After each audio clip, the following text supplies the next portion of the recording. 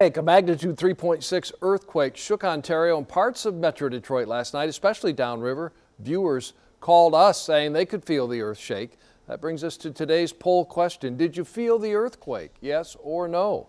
You can vote right now on our website at WXYZ.com/vote.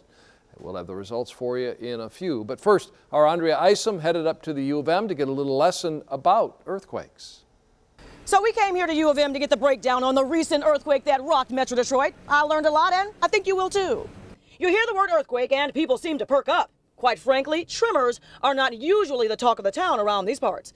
But one is sure making headlines now, a 3.6 magnitude. Huang, I'm assistant professor in geophysics from University of Michigan. When it comes to an earthquake expert, she is it. Did you know that there's an earthquake somewhere around the world every single day? This is the break, so you see this offset right here. So this is what we call the earthquake. It just happens within seconds. Is a 3.6 a big one in the big scheme of things? Well, I'm sure it caused some concerns because, you do feel the motions, you feel that's real. You think maybe something bigger will come, that's maybe the fear that people may have. But I don't think, this will be the case here because, it's still like once a year we have seen this kind of earthquake, but they are usually very small. Well, what happened in Ontario did not stay in Ontario. A lot of folks felt the reaction right here in the D. So we have the break, the motion travels, and then that's when we feel the motion. That's right. Okay. We feel the motion. That's right. Well, see there, you learn something new every day, but it always helps to have a really good teacher. In Ann Arbor, I'm Andrea Isom, 7 Action News. Andrea, thanks. So we asked if you felt the earthquake last night, and 46% of you said yes,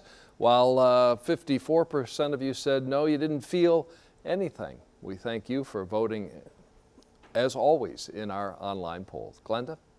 All right.